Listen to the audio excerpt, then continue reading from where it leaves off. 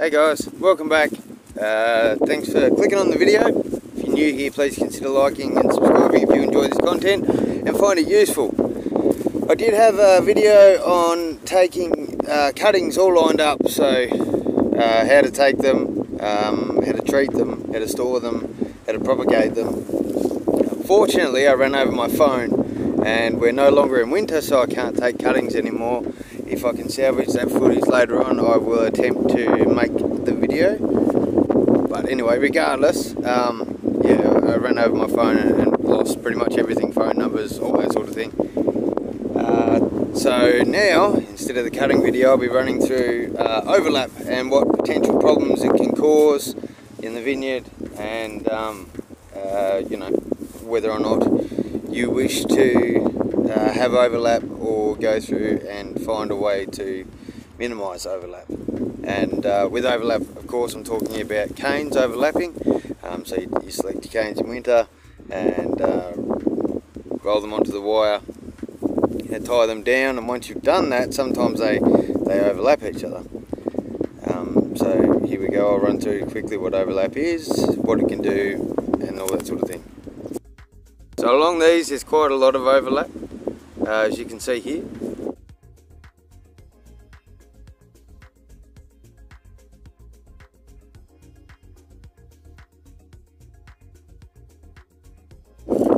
Now what potential problems it can cause is congestion. So here, right now it's not so bad, but when these two canes grow up, if you can imagine them completely grown up and the big basal leaves, so the leaves at the base are always the bigger ones, and this is where a lot of disease issues can potentially arise. So if you imagine these basal leaves being there, it reduces the airflow that's able to move through the canopy. It also reduces the spray penetration that's able to get through.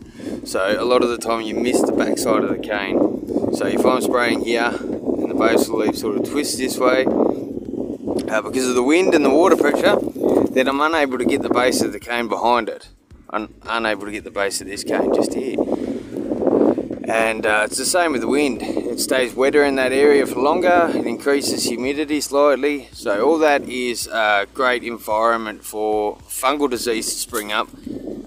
Like downy and powdery are two of the major concerns here in Tasmania, and you know, this is a good environment for those sorts of diseases to thrive. But what you can do is come through and eliminate the pore of the shoot. So here they're both roughly the same. So, but one's growing underneath and sort of twisting up towards the light. So in this case, I'd just remove that one altogether and leave the one upright. And here we've got a similar situation. We've got two shoots. They're both roughly the same. They're both kind of growing in a shit spot, or an average crappy spot. So I'll also remove one of these guys, maybe even the second one in this case, because it's sort of twisting up towards this one. I'll remove that as well. It is disheartening to remove any shoots, because every shoot you do remove is two bunches that you're losing, which is fine if you're producing your own fruit and you're aiming for a small premium crop. But if you're selling your fruit, you don't necessarily want to get rid of pieces of your crop, big sections of your crop, by knocking buds off. So again, it is disheartening, but maybe necessary, because if you don't do it now and act on it now, then potentially you could lose a lot more crop due to pest and disease, because the disease is going to spread to the entire vine and you know, take out bigger sections. So kind of necessary to go through. The earlier the better, because it's really easy to remove the buds at this stage. It's just sort of a finger flick, whereas when they're a bit taller, you know, potential disease issues may have already arrived. You're a bit too late when it comes to removing the shoots to avoid disease. Also, they're harder to remove. When they start to lignify, they're harder to break off. So you're better off to do it now. And also in the crowns, sitting in the crowns, there's not a great deal of growth in these crowns. They actually look quite good. There's a double butter there. With a double butter, it always pays to knock one off.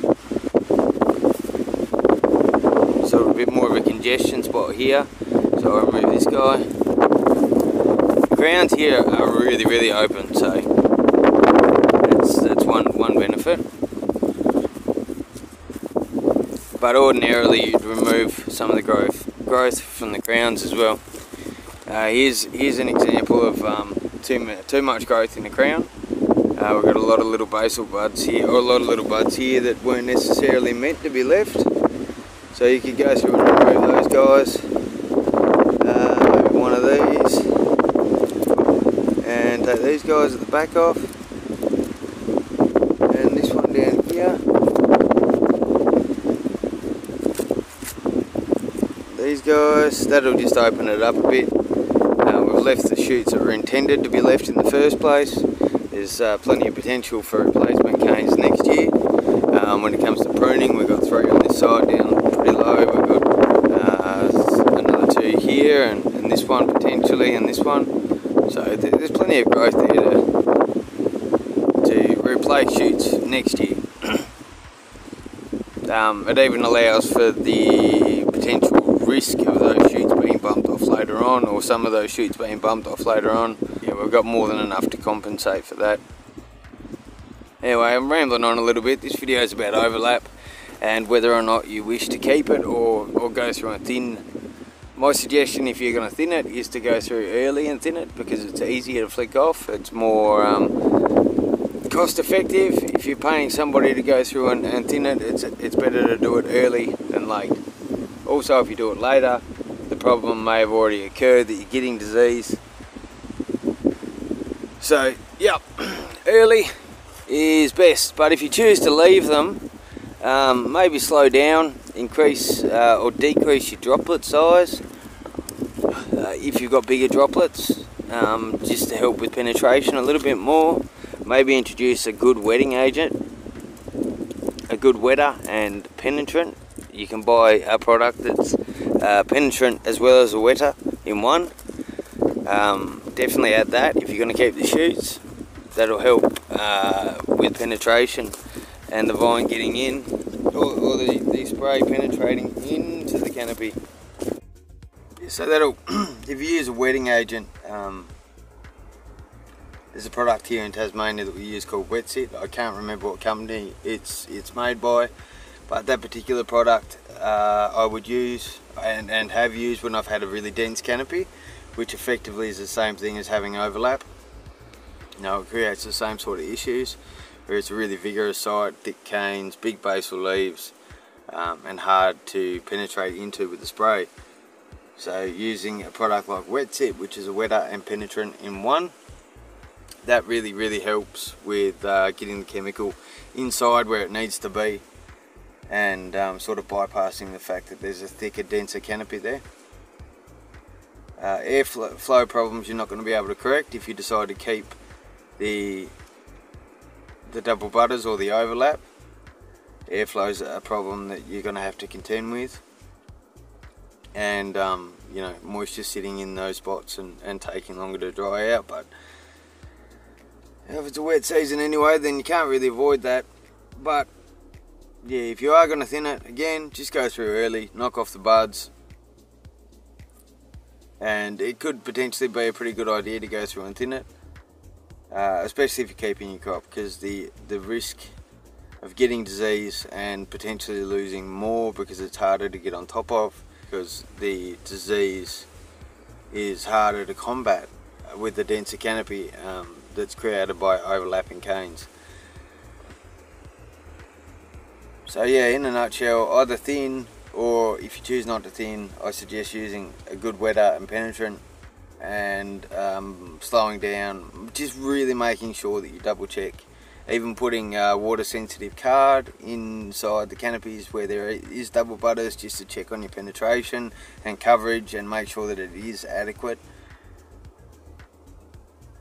But yeah, I mean, if you can solve the problems by putting your chemicals on, curatives or preventatives on, and making sure that you're getting adequate coverage and penetration, then you know, it's not really necessarily an issue. So anyway, I hope this has helped you guys out, and I've enjoyed having a chat about it, and I hope you have a great day, and please consider liking and subscribing if you enjoy this content and or found this useful or helpful, because there's plenty more and there will be plenty more to come. Alright, thanks guys, have a great day and see you on the next video.